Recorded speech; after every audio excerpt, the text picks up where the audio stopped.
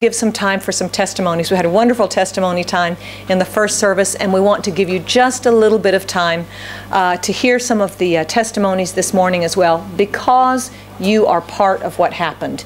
You are part of the prayer, you're part of the work because you were praying. It was so busy there, we had little time to pray. It was early morning to late night, early morning to late night. And so we'll give you more testimonies later, but we want to give you just a little bit, just a touch of some testimonies this morning. So we just want to, wherever you are, just stand and don't tell me, because I've already heard it. Turn around to everyone else and just give some brief testimonies this morning, and I'll just open it up to anyone. Priscilla. What an awesome God. Amen. God was using us to do a great thing in His kingdom. So until now, I knew this is only one public school in China that led us to sharing the Bible story. We are very peaceful. Yeah. God has done. Glory to God. Amen. Amen. Amen. Amen. Truly, this was a miracle. This will be the only public school in China where something like this happened. We did use wisdom. God gave us. This is how we say it. I think no teacher said, "I am going to teach you a story from the Bible." We said, "This is from the history of the Jewish people," but it's a true story. And so we shared things like that. And then when we talked from the New Testament, instead of saying, Jesus did this, Jesus told this story, we said, the wisest teacher told this story. Of course, at some point in the week, some of the children said, we know who the wisest teacher is. It's Jesus, right? And then in Beth's group, she gave the testimony in the first service. Towards the end of the week, the students said, but who is the wisest teacher? And Beth finally told them, because they asked, she said, it's Jesus. And the children went, oh, because they'd heard of Jesus before, so their hearts were very, very open. But God gave us wisdom to share, and they heard 15 Bible stories. So really, we praise the Lord. Someone else this morning. Trevor.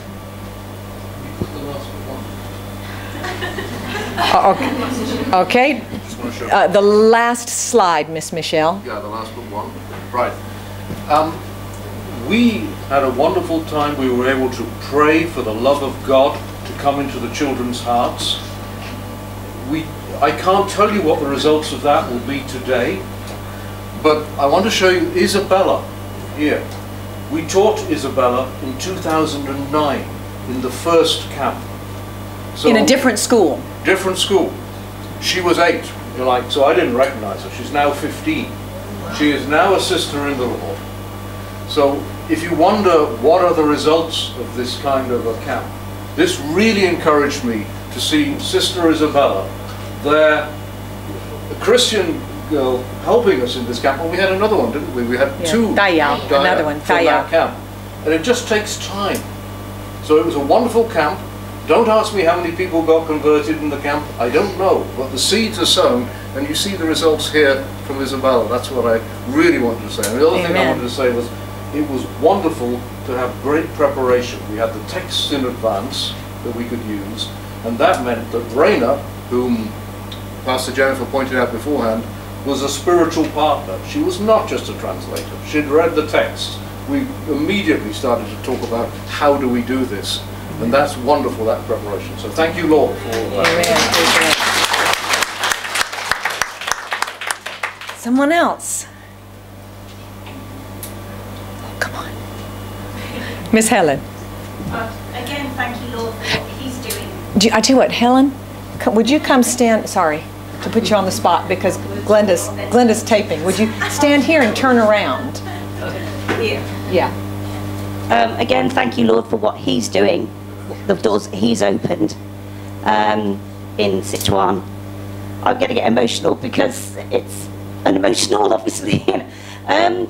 The children, their hearts are open because God's been working in their hearts for, obviously, and relationships as well over the time that we've been there as well. It's just been a very encouraging camp this time.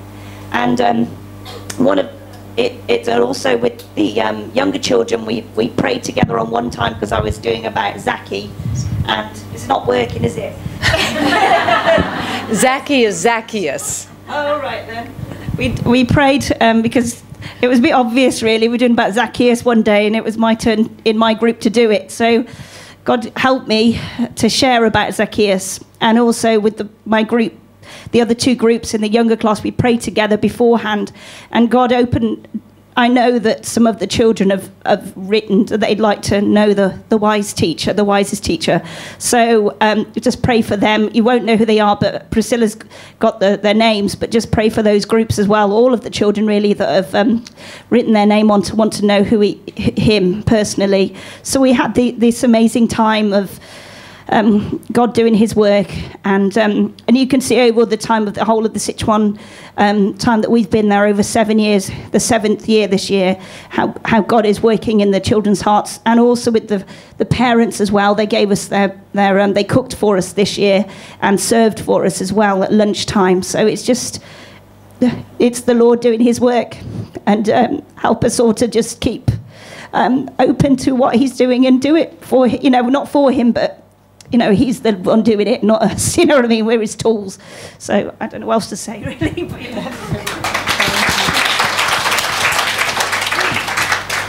Anyone else?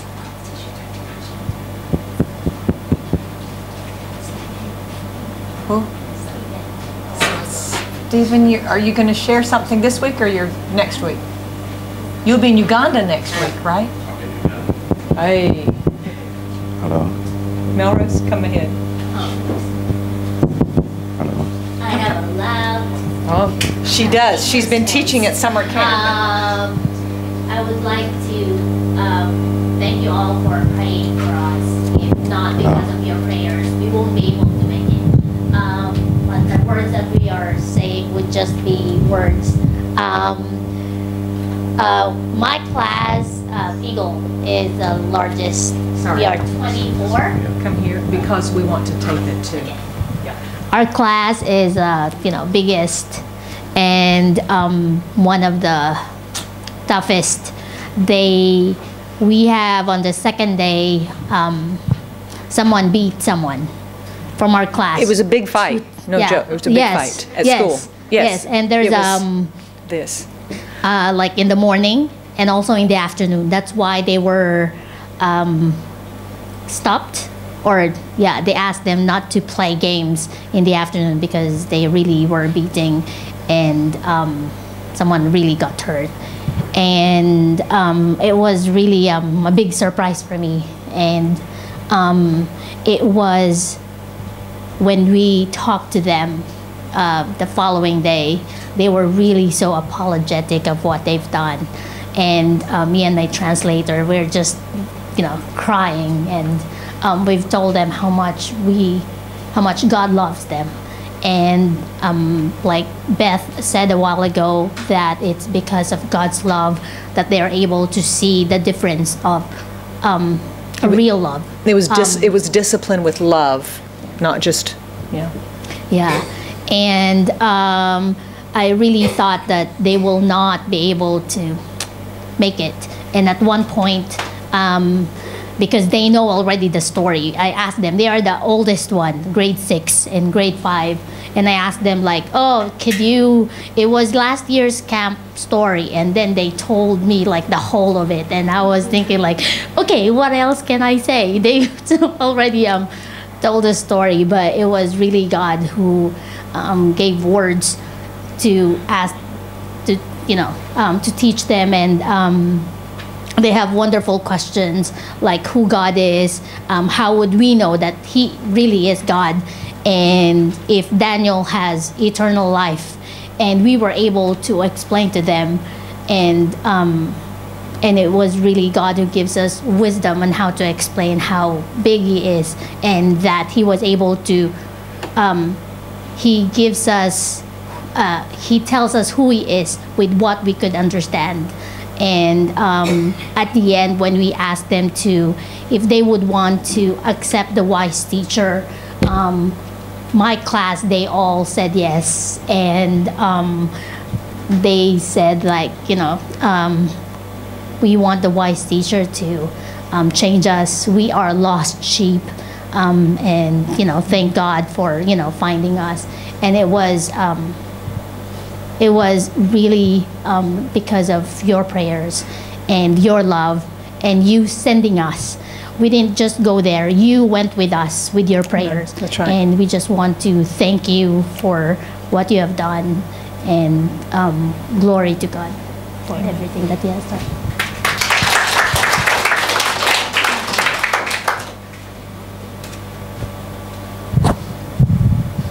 Nothing really much from me, but because I'll not be here next week, I thought I should say a great thank you. It can't be said enough. Thank you for your prayers. I'm not a person who wakes up very early. Usually I struggle with that. But we had to wake up every day around 5 o'clock. Early. Sometimes 4:30. Early. And then it's like one thing after another and rushing. Of course, Joshua and David are a bit slow sometimes. And then you got school and you're lifting stuff and running up and down. So we can't say that enough. Thank you for your prayers. I'm encouraged, Trevor, you noted that, and I'm sure many of us note that. Isabella and the other girl, what's her name again? Dayao. Dayao. Sweet girl, sweet sister in the Lord.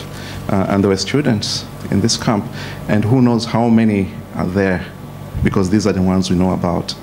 The seed that we are planting is God's seed. The job is God's job. He will see it through.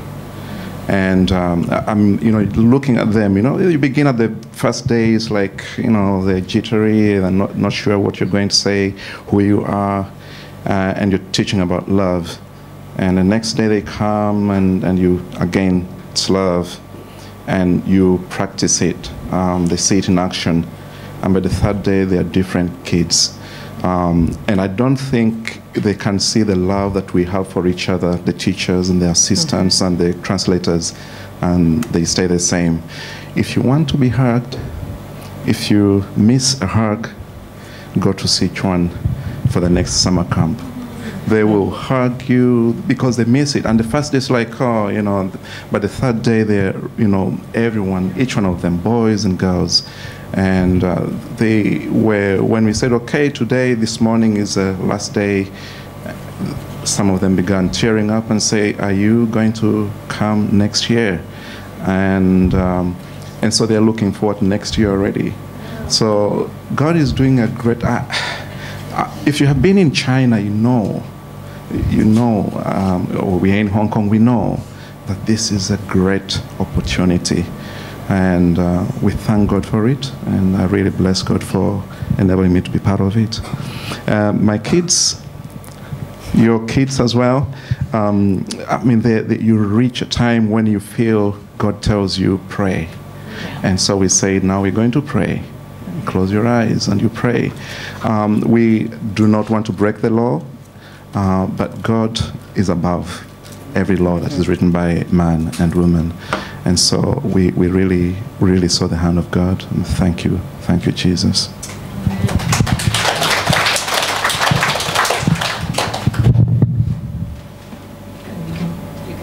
Not in every class, but in many of the classes, we gave the children a chance to respond, and we'll let you know more later.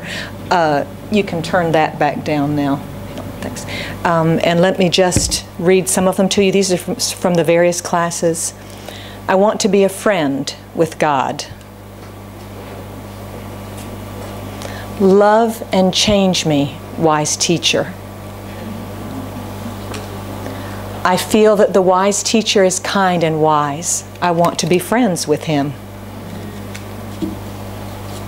Love me and change me, wise teacher. Wise teacher, your love is so great. You are unselfish. We all love you. I want to be like you.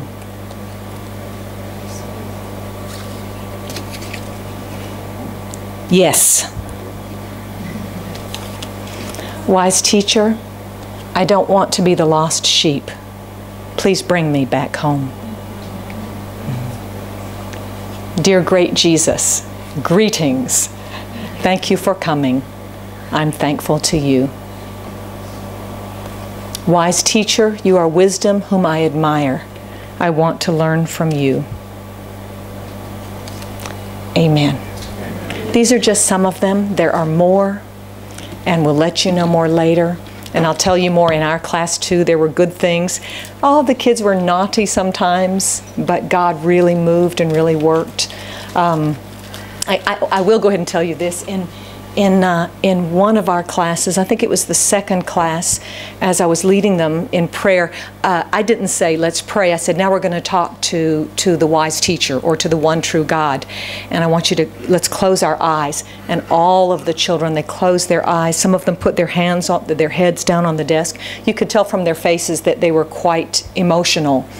And in that one class, for me, when we prayed, I didn't do it with any of the other classes, but I really felt a touch from the Holy Spirit to say to them, if you believe and you talk to Him right now, and if you ask Him, His love will fill your heart right now, and you will know it, and you will feel His love. And it was very, very specific, and I knew God told me to say that. And so we began to pray, and they began to talk. They were so still and quiet, even the really naughty ones, because I had some pretty naughty ones in one of the classes. They were wiggling, they were jumping up and down. I mean, really, it was good for me to learn patience as well. And but they were so still, they were so quiet, and then at the very end, they didn't open their eyes, and I said, you can open your eyes now. And they all opened their eyes, and it was a very special time. And in that class, I'll show you the pictures later. You know, I'm not weird about things like this, but as we finished praying, our windows were open. A pigeon flew to our window and sat on the edge of the window. And we really felt that it was a sign from the Lord. We really did. And the pigeon, we thought it was a dove at first, but it was a pigeon. And then I said, children, look. And all of the children turned to look. And you know, this was a pretty noisy class. And all of the children went, oh, like this. And the bird stayed on the window, sitting there for the rest of the class, for almost half an hour. Just sat there as the kids did things, and all the children were just, and we didn't say that much more to the children, but the group leader in that class was not a Christian. She was a great group leader. She did not know God, but she's heard the gospel. And my sister said to her, she said, you know, in the Bible, a dove, a bird like that, sometimes it's a symbol of God, the Holy Spirit. And when Allah heard that, she looked and she went, oh, it's a symbol from God. And you could tell it was truly moving, and we really felt like it was a special touch from God at that moment, and God really touched her heart as well. So we thank you so much for praying, and we know that God is continuing to do a work. And if you run out of things to pray for, keep praying for the kids. Keep praying for the kids, that God will continue to speak to their hearts. In the time that we have this morning, we have more testimonies, we have more photos, but I want us to turn to the Word of the Lord this morning, and we're going to turn to a passage that we know very well that fits with the testimonies that we've heard. And I'm going from the New Living Translation. This is from Matthew 9:35 through 38. And you know this passage so well. Let's read it. Jesus traveled through all the towns and villages of that area, teaching in the synagogues and announcing the good news about the kingdom. And he healed every kind of disease and illness. When he saw the crowds, he had compassion on them because they were confused and helpless, like sheep without a shepherd. He said to his disciples, "The harvest is great, but the workers are few. So pray to the Lord who is in charge of the harvest. Ask him to send more workers into his fields." Amen. Amen. And I want us to look for just for a short time this morning, for about 28 minutes. at this passage. This is a passage you know very, very well.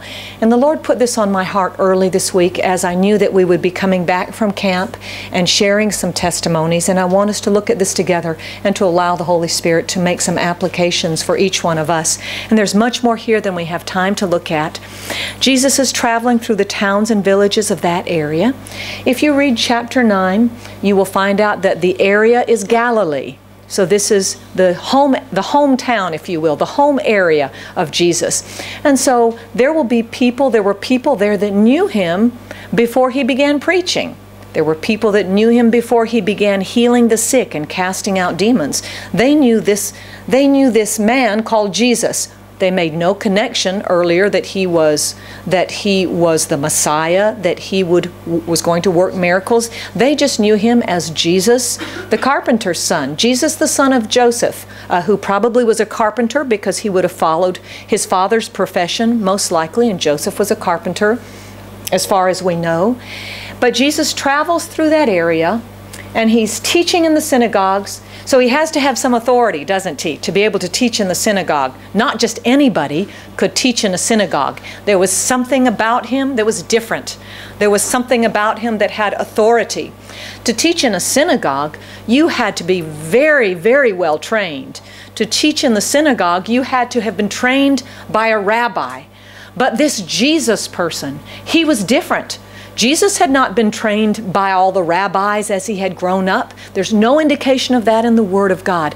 But there was something different about him. And people didn't know what it was, but we do. And his disciples understood somewhat that this was the Messiah. This was the one sent from God. And remember earlier in the Gospel of Luke in chapter 4, when Jesus says, "The Spirit of the Lord is upon me, and he has sent me to do this, this, this, and this." All of these wonderful things. And that's what Jesus began to do. And he had an authority about him that opened the doors to synagogues. Brothers and sisters, it does not matter your background. It does not matter your training, your earthly training. It does not matter rich or poor or any of these things. What matters is that you know God and you have been with him. And when you have been with him, then there will be a difference in your life and people will know it. They won't look at you and say, "Well, who are you? You're a nobody." But they will look at you because Jesus is in you. Jesus is in you. And so Jesus goes about, he's teaching in the synagogues. He's announcing the good news about the kingdom. Oh, and listen, it was good news indeed, because up to that time, all that the people knew and all that they heard was, you've got to keep the law and you've got to do this and you've got to do that. And the Pharisees and the religious teachers, instead of making things easier for the people, they made it worse. They made it harder. I want to tell you something, brothers and sisters. Religion made by man will put a burden on people that is too heavy to bear, that is too hard to carry. And this morning, if you have a burden, if you feel like it is too hard, I can't please God, I can't do enough to be good, God won't accept me because of this, and I haven't given enough offerings to the church, and I haven't done this, and I haven't done that, then I want you to know something this morning. That is not from God. That's not how God is. Because the good news of the kingdom is that Jesus has come to set people free. The good news of the kingdom is that he lifts burdens off of people. The good news of the kingdom is he sets those who have been bound and who are captive, he sets them free. He still does today what he did then. His power is the same. His work is the same. His love is the same. He's still working and walking through us and through the Holy Spirit in the earth today. He's the same Jesus. And that's the good news of the kingdom. And that's what people need to hear.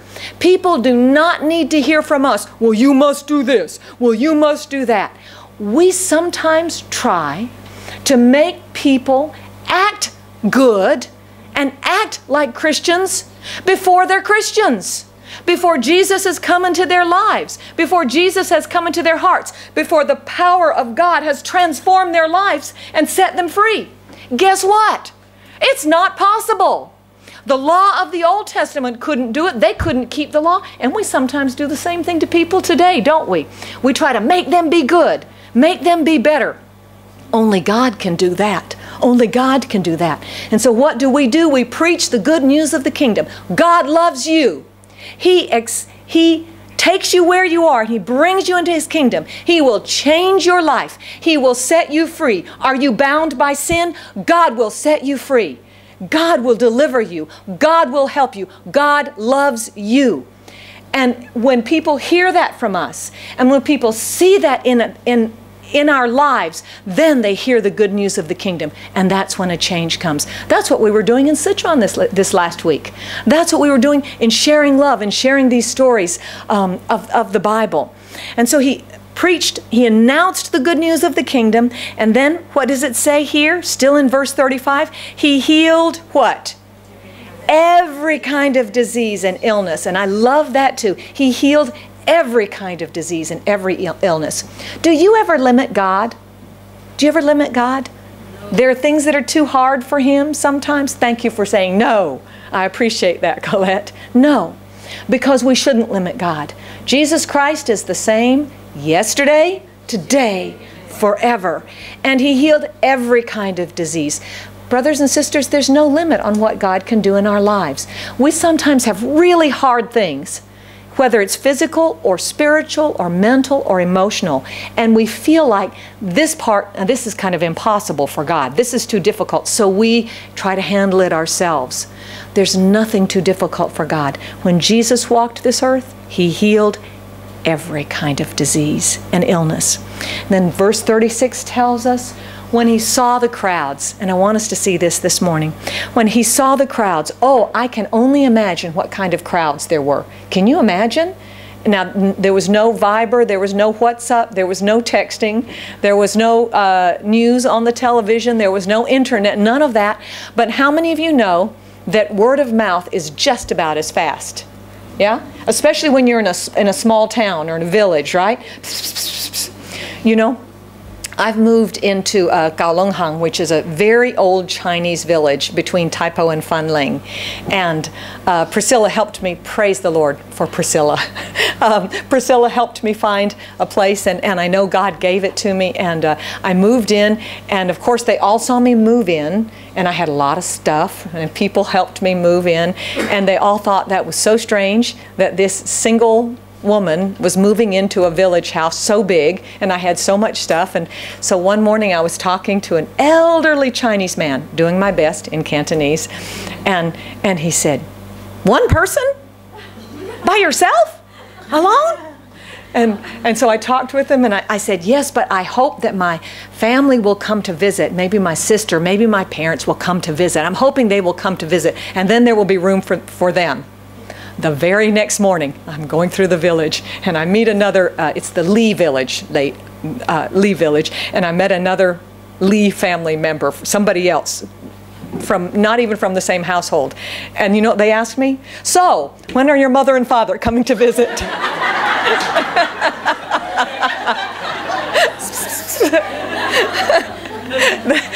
and then when I came back from Sichuan, even Lei Sang, even my landlord, he said, "So," and because my sister was visiting, he said, "When is it? When are your parents coming for a visit?" So he'd already he'd gotten the word as well.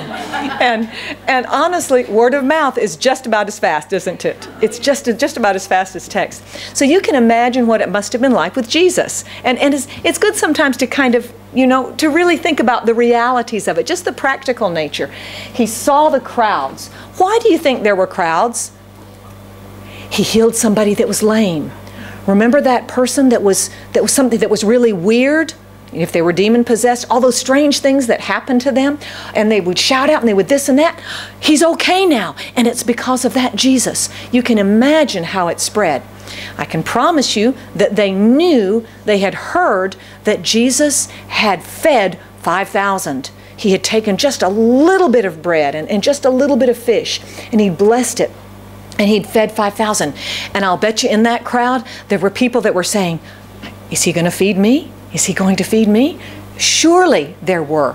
There would have been people in that crowd who had great needs, and they wanted to see Jesus, and they wanted Jesus to help them and touch them. But I love this part of it. It was a huge crowd, had to have been a big crowd. And in that crowd, there would have really been mixed motives, right? Really mixed motives. Do you know, even in church so many times, very, very mixed motives, right? Sometimes people come with really pure hearts. They want God.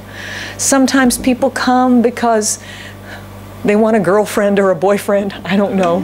It's, you know. Is it true? It's true. Sometimes people come because maybe they want to get some money. Sometimes people come because their parents make them come. I know that's not true of Jeremiah and Sam.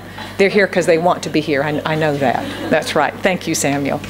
But you know, people come with all sorts of mixed motives, or just, sometimes even it's just, I've come to church because if I don't come, the pastor will say, we missed you last week. I'll come to church. We have such mixed motives. All people do. And whenever there's a crowd of people, you will find all sorts of people. Good, bad, indifferent, all sorts of that. But what I love in this picture is this about Jesus. And Jesus wants us to be like him. What does it say? When he saw the crowds, what? He had compassion on them. I don't know about you, but I know about me. And sometimes I don't have a lot of compassion for bad people. Do you know what I mean? I'm just being very honest with you. Or sometimes if I think like if a person is really, maybe I know that they're a cheat, or I know that they've come for the wrong motives. And I may be very, I may feel this way about them because maybe their hearts really aren't very good and they don't want, they have other mixed motives.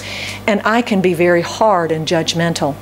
But Jesus looked at the crowds, those same people, same type of people that we face, and it says he had compassion on them. He had compassion on them. Jesus didn't look at their motive. Now, Jesus knew people's hearts, and there was an evaluation of hearts. But Jesus looked at them, and he looked beyond motives. He looked beyond right or wrong. He looked beyond good or bad. And instead, he looked to their deepest need. Their deepest need. And their deepest need was that they needed a shepherd. They needed a shepherd. And it says he had compassion because they were confused and helpless, like sheep without a shepherd. And he looked beyond the things that you and I often look at, and he knew they need a shepherd, and they don't have a shepherd. They don't have a shepherd. And we have this figure of speech here because it was a figure of speech that they would have understood.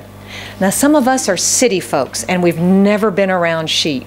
Most of us maybe, right? Have you ever been around sheep very much? I know that Stephen has. Okay, Helen has been, and okay. Some of us have been around sheep. Not the smartest creatures on God's earth, are they? Not really. Not really. Not wise at all, really. But that's not the point that Jesus was making here. He says they were like sheep without a shepherd because they were confused and they were helpless. And you know what? That describes sheep without a shepherd. Sheep are helpless. Sheep generally, especially domesticated sheep, they are naturally defenseless. No big teeth. I don't know if anybody's ever suffered a terrible sheep bite before. I don't know. Maybe they can nip just a little bit or something like that, but you know. But they are naturally defenseless, except for a few sheep, wilder sheep or rams that have horns. Generally, sheep don't have horns. And generally, to my knowledge, there's no natural leader in a flock of sheep, unlike other animals. And sheep without a shepherd are helpless and defenseless. They're easy prey for anything and any animal and for any danger. Sheep without a shepherd will lose their way. They don't know which way to go. They don't know the best path. And Jesus looked at this huge crowd and he said, they're like sheep without a shepherd. They're like sheep without a shepherd. Imagine how his heart moved, because Jesus had already said, I am what? The good shepherd. I'm the good shepherd. I'm the good shepherd. And I'm the good shepherd, why? Because I lay down my life for the sheep. It was a love that would sacrifice for the good of the sheep. And he saw this crowd, and he saw this people, and he knew they're sheep without a shepherd. And I've come to be the good shepherd, not a bad shepherd. Because you know what? In the world today, brothers and sisters, honestly speaking, in church circles, there's some pretty bad shepherds. There are. There are shepherds who take advantage of the sheep, the church members, if you will, for their own gain, for their own glory. They may take advantage of them financially. They may take advantage of them physically. They may be abusive of power and authority in the church. That was certainly true in the day of Jesus with the Pharisees and the religious leaders. And Jesus looked at them and he knew they need a good shepherd. And I'm that good shepherd. I'm that good shepherd. And his heart was moved with compassion. Now you heard Pastor Renee talk about this a few weeks ago. We talk about our hearts being moved, but remember what language they used in that day? It wasn't the heart that was moved. What was it? It was the bowels. And for them, that was the seat in those days, for the Greeks and the Romans as well. At this time, the bowels. This was the seat of feeling and emotion. And honestly, you know, we kind of think, huh?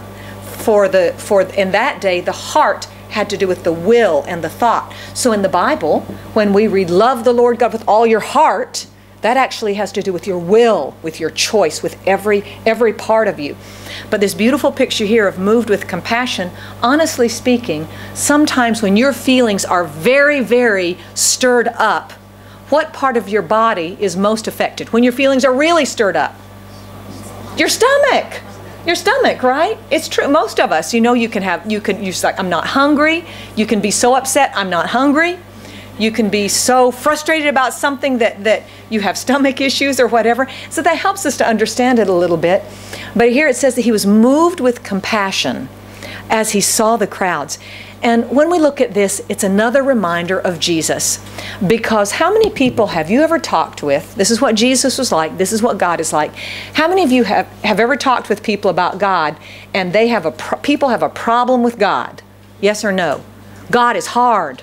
Yeah? God is judgmental. God has too many rules. I can't meet the rules. I can't.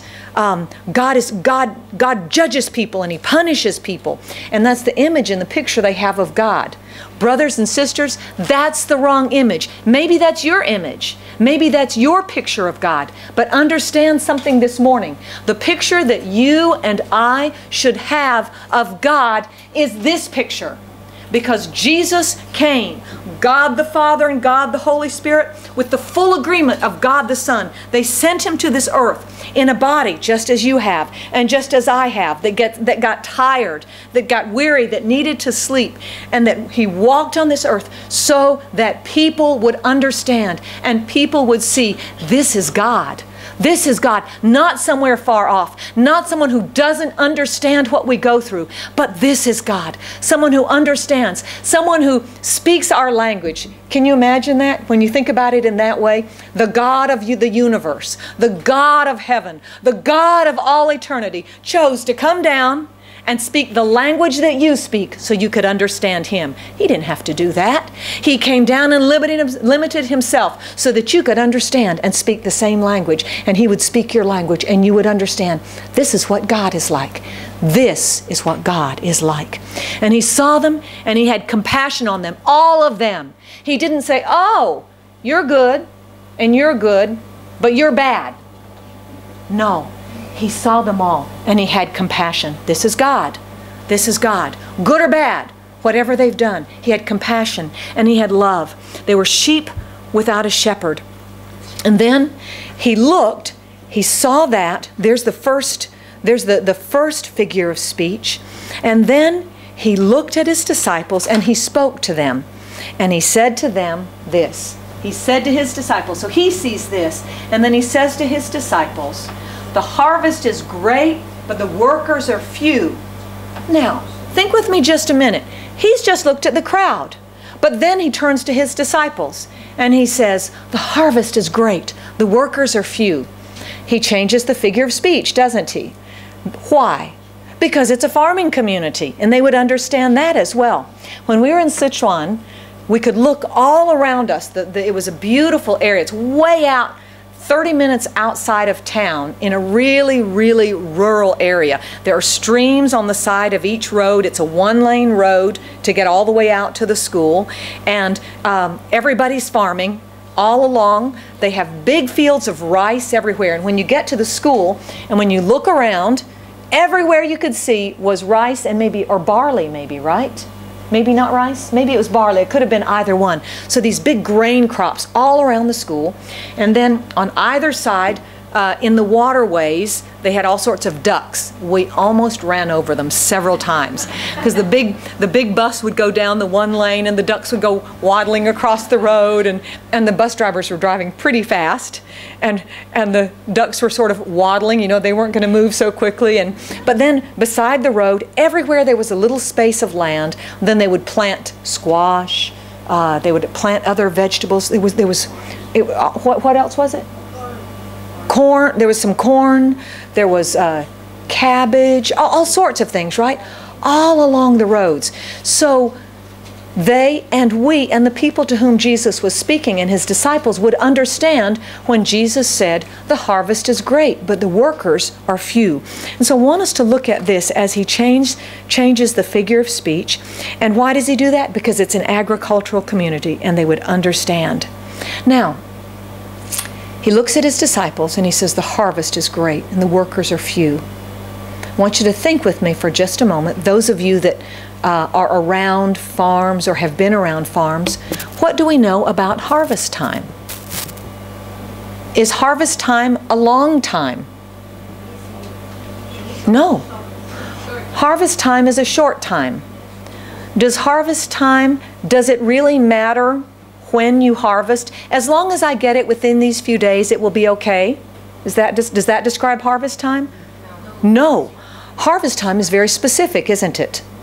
When it is ripe, whatever it is, when it is ripe, when it is mature, it must be harvested. That's the nature of harvest time. I told in the first service, my two cousins were all about the same age. They are farmers. I mean, really, really farmers.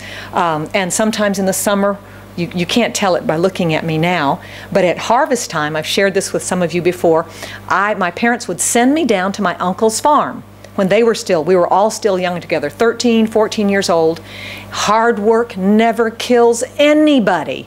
It's good for us. And you know what, parents? It's especially good for young people. It's really good for young people.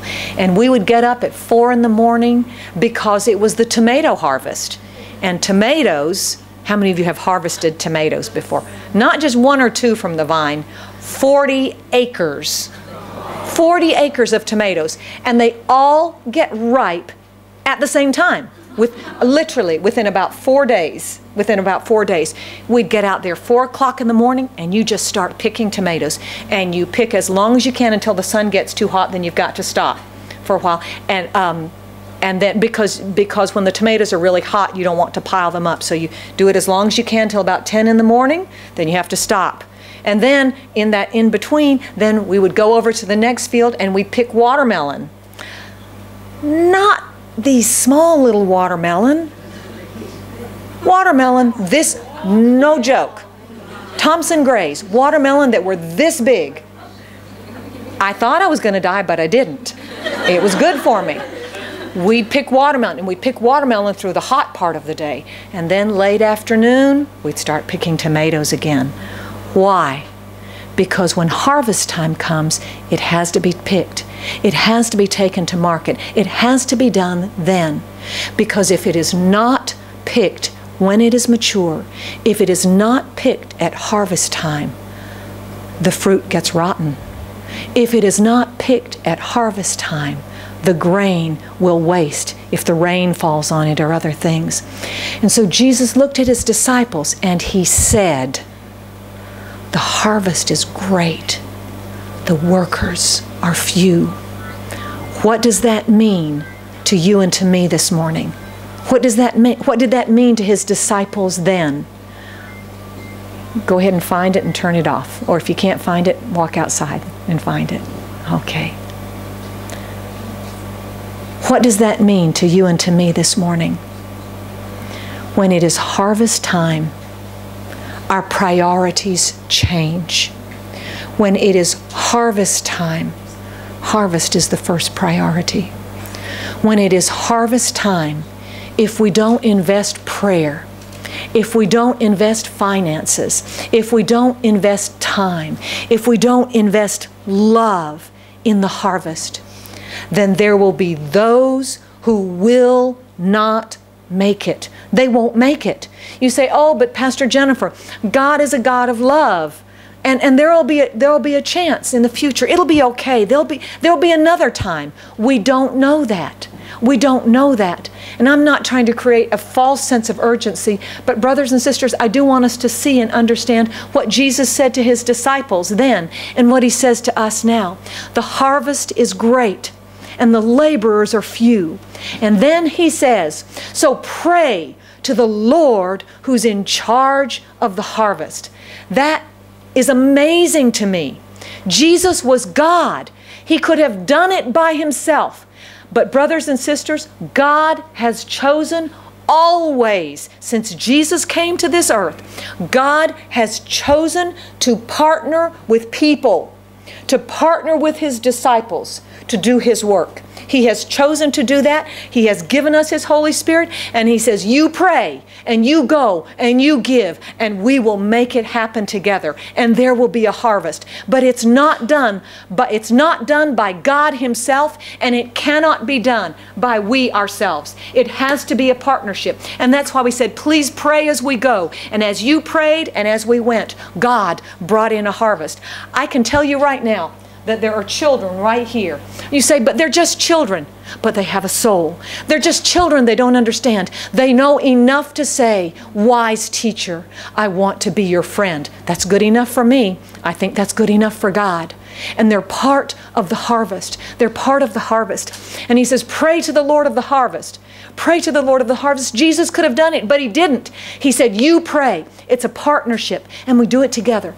And to whom does Jesus say it? He says it to his disciples. Who are disciples? Disciples are people who are learning about Jesus. Disciples are people who are following close to Jesus. Disciple is not an average churchgoer. Sorry, I don't want to offend anyone this morning, but a disciple is not just somebody who comes to church on Sundays. There are lots of people who come to church on Sundays. The disciple is someone who is close to Jesus, who walks close with Jesus, who's learning about Jesus, and who's close enough to Jesus and spending time with God so that God's love begins to fill our hearts. Who's with Jesus enough so that we begin to see what Jesus sees. Remember, the disciples were with Jesus, but they didn't yet see what he saw, did they? And then Jesus says to the disciples, look, the harvest is great and the workers are few. And when you and I become disciples of Jesus and his love starts filling our hearts and filling our lives, then he will say to you and he will say to me, the harvest is great, the workers are few. Pray. And we pray and he sends us. And you say, I wasn't able to go this time, so that doesn't include me. Yes, it does. Did you pray? You're part of the harvest. Did you give? You're part of the harvest. Did you go? You're part of the harvest. Are you going to be praying now and in the days ahead for these children that said, I want to know the wise teacher? Then you're part of the workers of the harvest. That is what a disciple is. That's what a disciple is. We see what Jesus sees. We love as Jesus loves. We have the compassion that Jesus has. And we go into the fields, into the harvest in partnership. And we go here in Hong Kong, we go in Singapore, we go in China, we go in the Philippines, we go in our families, we go in our places of work, we go on the MTR, in the marketplace, all of these places. You don't have to go to another country. These are the harvest fields here around us. You see, it's what you can see. It's what you can see. Pray that the Lord of the harvest will send workers. And if you will pray, he will send. And probably he'll send you. Because when you start praying, you know what happens? Your heart gets stirred. Your compassion grows. And you say, Lord, send me. And he will. And he does. Let's close in prayer this morning. Lord, We want to be your disciples, and we want to be close enough to you so that when you say the fields are white to harvest, the harvest is great, the workers are few. Oh Lord, our hearts will be stirred, and we will go beyond praying just for ourselves, just for our own issues, just for our loved ones, just for the things that touch us personally.